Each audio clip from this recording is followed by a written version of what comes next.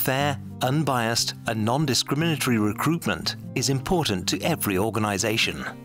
Not only because of the legal obligation under the Equality Act, but because good recruitment and selection leads to an effective and motivated workforce.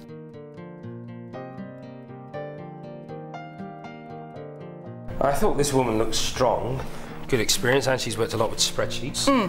Let's take another look at the guy with the engineering degree. I think it's important that we take the time we need to make the right decision. Agreed.